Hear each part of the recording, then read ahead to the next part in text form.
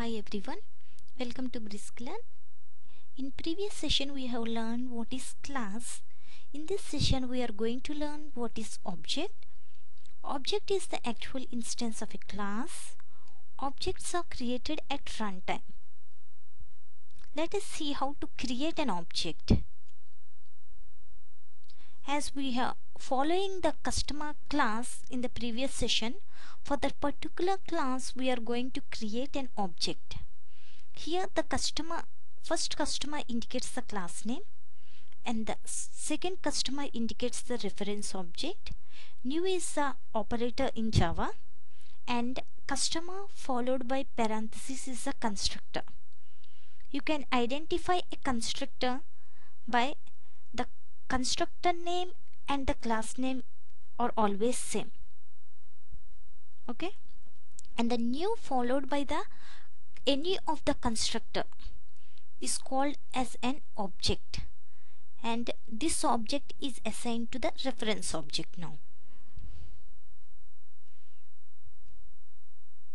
objects are used for message passing, and the message passing are two ways.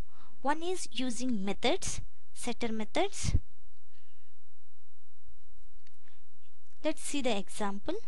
Here we have created an object new customer, and using that particular object customer dot, here we are trying to invoke the particular method, and for this method we are trying to pass 100,100 message. So this message is going to set as part of the customer class. Now let us see another example how to pass a message using constructor.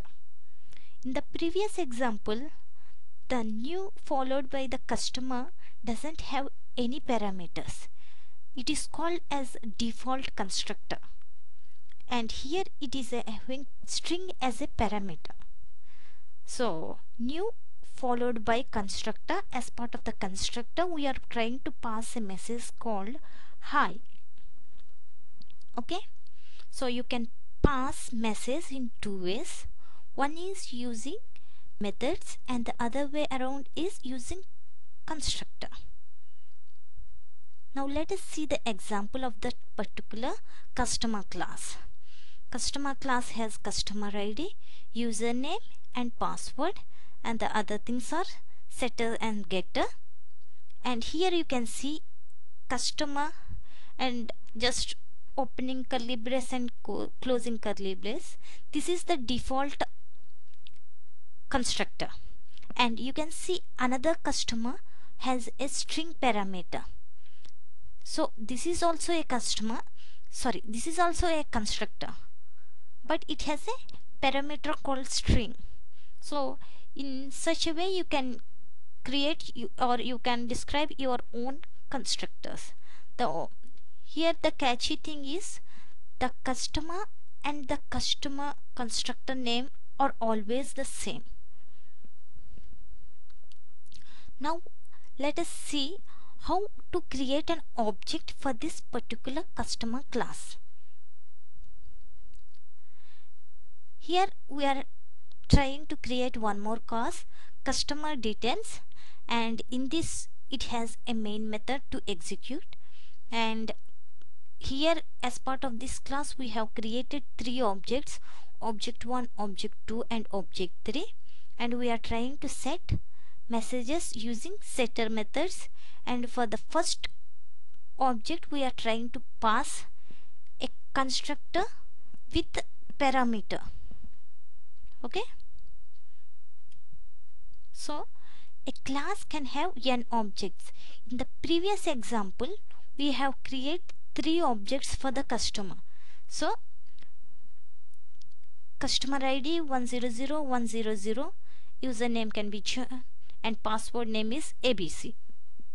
Like that, a bank can have n number of customers, so n number of objects you can create for a particular class. So a class is a prototype as we discussed, and object is an actual instance of a class. Okay, I hope you got what is a class and what is an object. And let us have a look on the best practices to be used. Try to avoid message passing using constructor. So you message passing using constructor is not the actual right way. You must you must pass message using methods, as I have shown you how to pass using setter methods. You need to pass in such a way.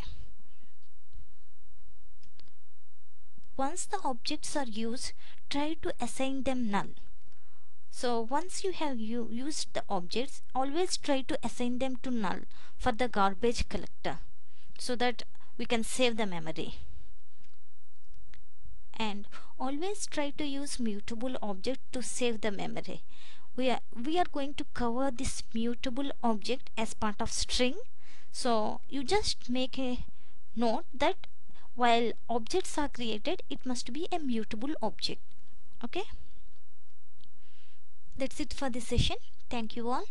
Please leave your queries or suggestions in the comment section. If you are interested, you may post your article in brisklearn.com. Bye.